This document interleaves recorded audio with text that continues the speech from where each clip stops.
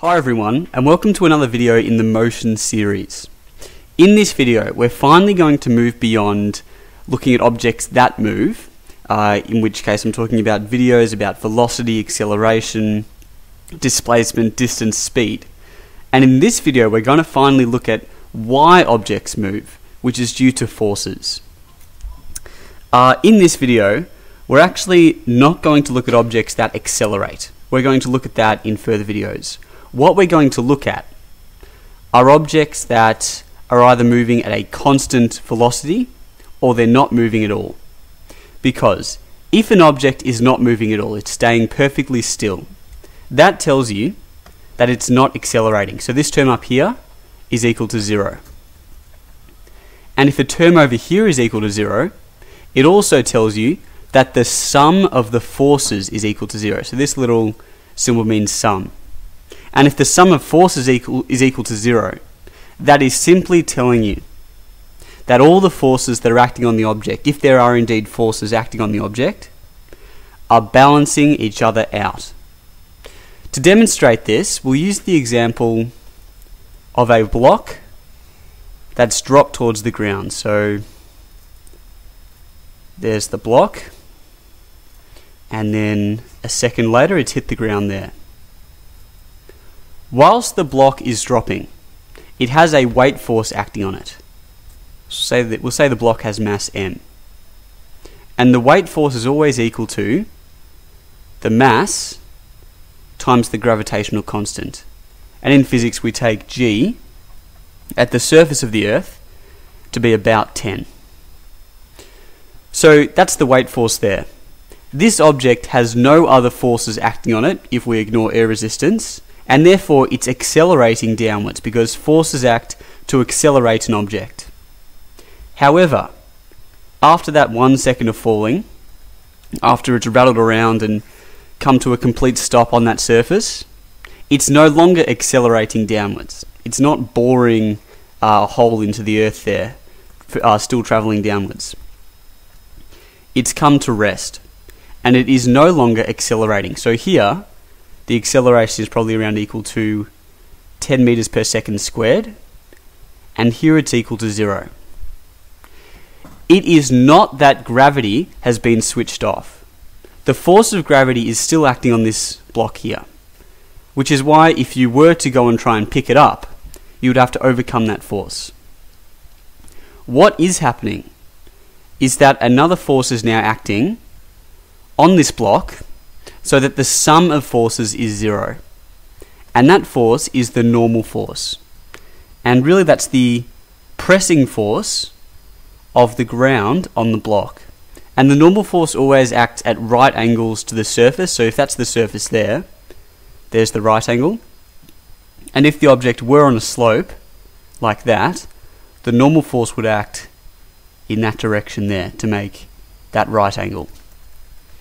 And the normal force here, if this object truly is not accelerating, is also equal to mg, just in this case. But normally we say the normal force is given by n.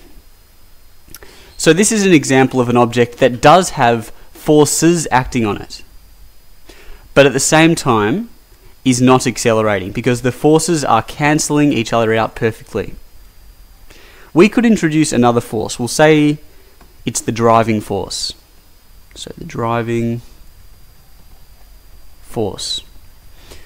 So after this block has fallen down, we might have a person come along here and push on the block that way there. So I'll remove the person, but we'll leave the force arrow. There's the driving force. But this person isn't very strong. They haven't been to the gym enough, and they're not able to move this object.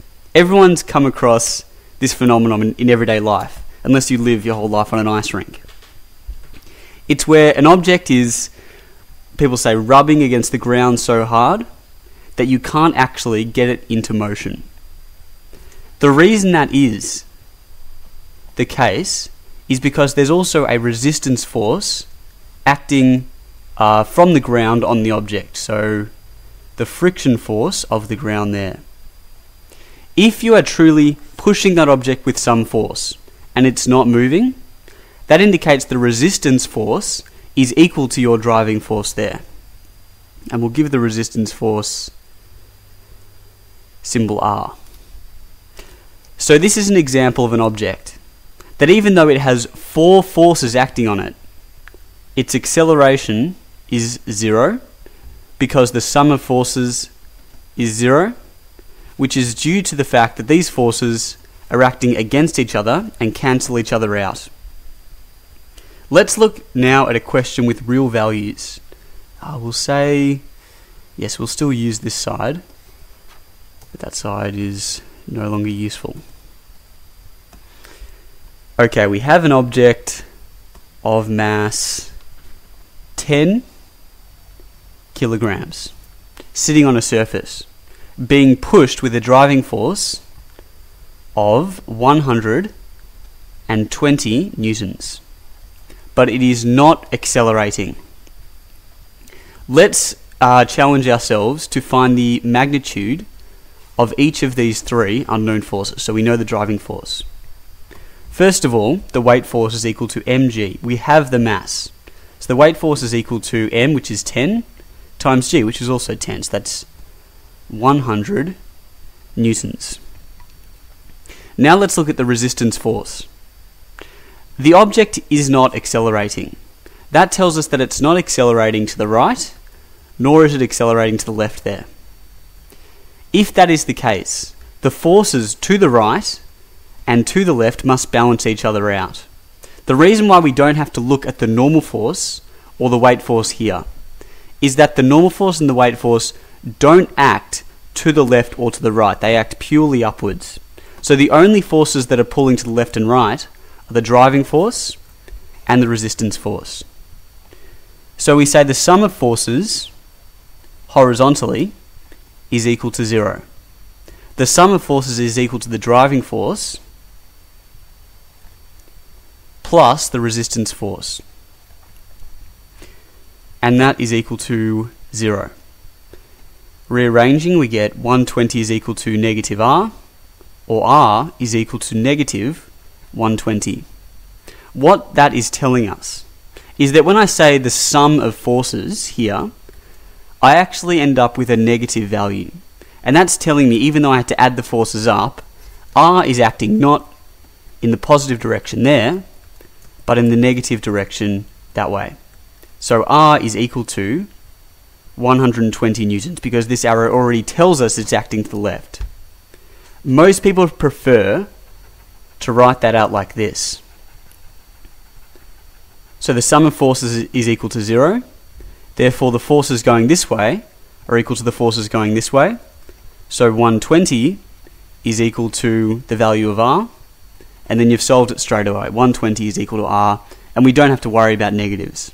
This is my preferred method. Once you start involving negatives, it gets a little bit dodgy. Try to reason yourself the direction of the arrows, whether the force is a negative or a positive force.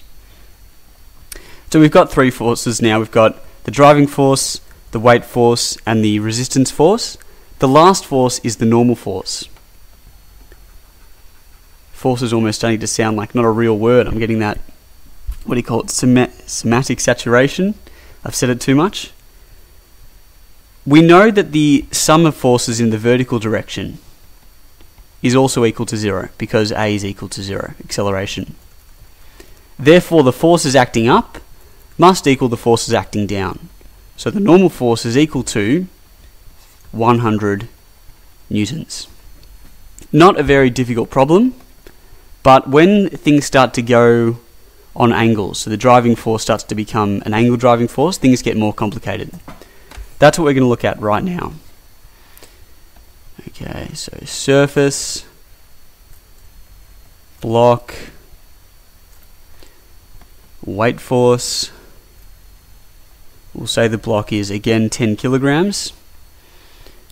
So weight force there.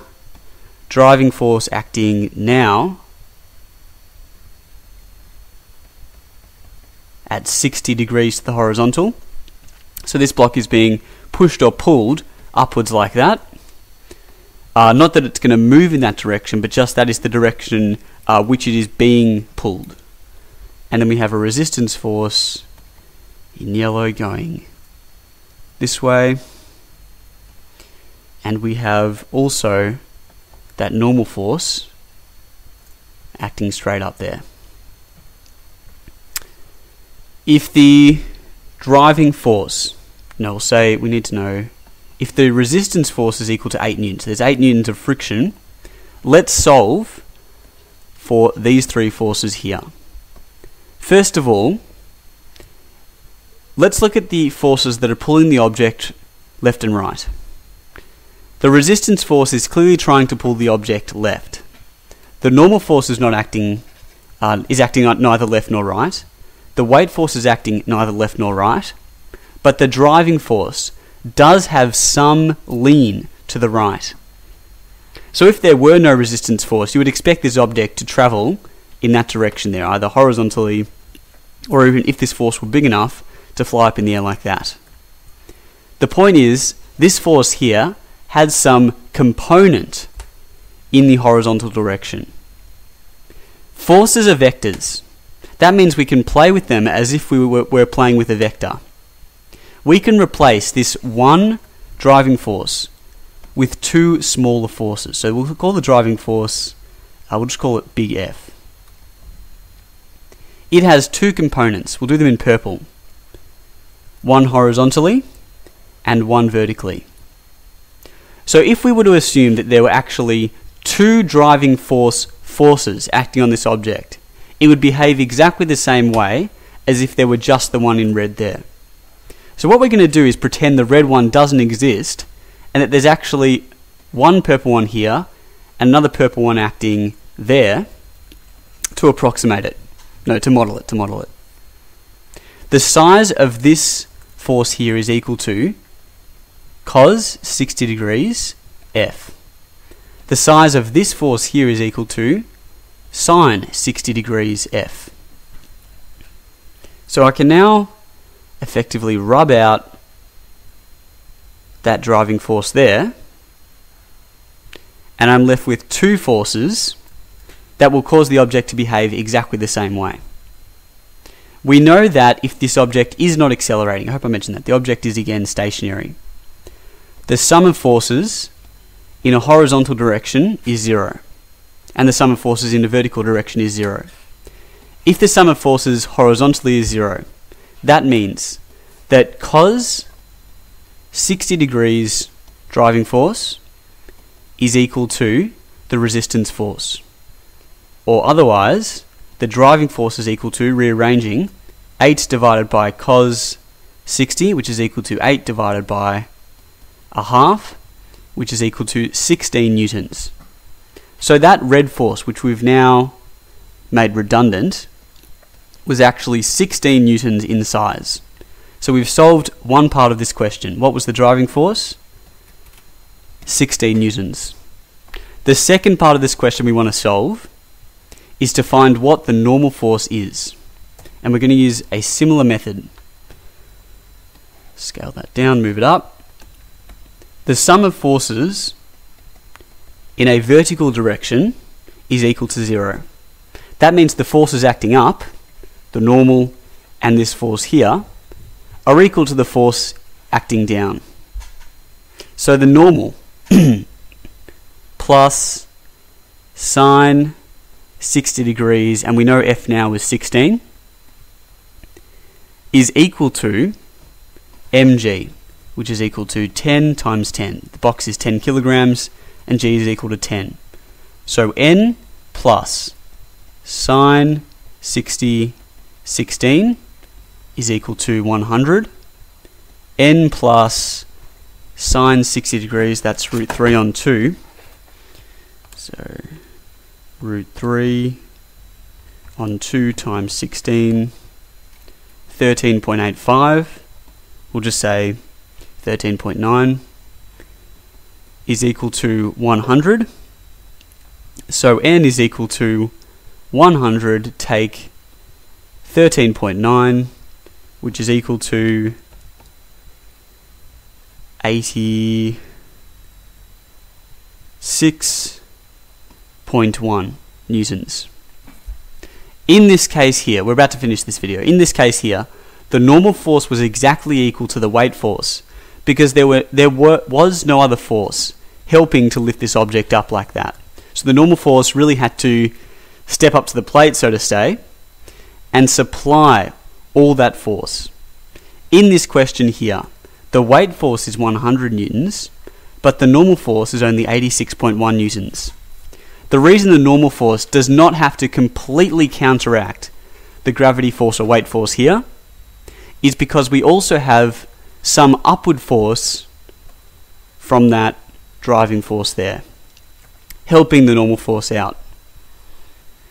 In further videos, we're going to look at questions in which the sum of forces is not zero and in which the objects are actually accelerating, solved in a similar way, but a bit more interesting.